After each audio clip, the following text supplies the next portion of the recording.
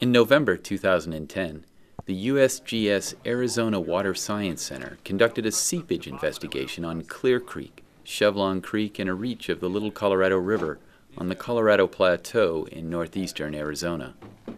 Clear and Chevelon Creeks are tributaries to the Little Colorado River. The study, funded by the Bureau of Indian Affairs, will provide baseline information about groundwater discharge from the sea aquifer, the largest aquifer system in northeast Arizona.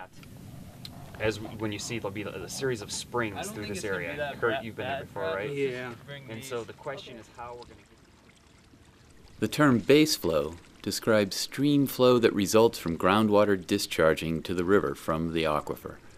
The stream flow seen here during the time of this seepage investigation was entirely base flow from groundwater discharging from the Coconino Sandstone, one of the primary geologic units of the sea aquifer.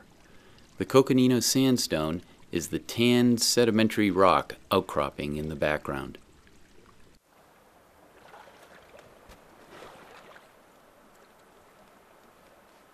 Would you go every 2/10 on this thing? What's the total? It looks like it's about...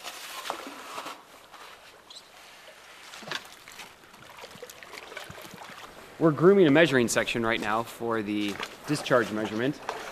And although it's not an ideal section, it's pretty much all we have to work with in this reach. And this is right where Clear Creek as a stream enters into the reservoir. And so we need to constrict the water just to come through this little opening right here so that we can measure the discharge of the stream as it goes into the reservoir. A seepage investigation involves the measurement of base flow at multiple locations along a stream in as short a time as possible. The intent is to develop a detailed snapshot regarding the locations and amounts of water that enter and leave a stream along its length. Such information is required to understand the stream's water budget and to determine where a stream is connected to its underlying aquifer. Over time, as groundwater is developed for public or municipal supply, or as climate changes, or both, the amount of base flow entering and leaving the stream is likely to change due to stresses imposed on the aquifer system.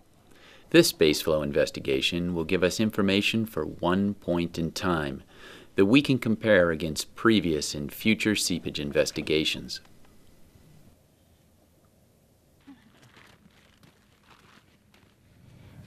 What I'm doing is I'm making a stream flow discharge measurement across the Little Colorado River below the confluence of Clear Creek, and I'm measuring about 30 sections across, trying to get a representative flow, shooting to get 5% or less in each section.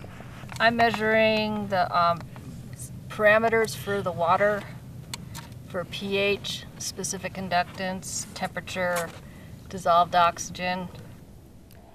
Along with the seepage measurements, these water quality field parameters are used to help us determine the sources and pathways of water, and to help USGS scientists better understand the hydrologic system of the sea aquifer.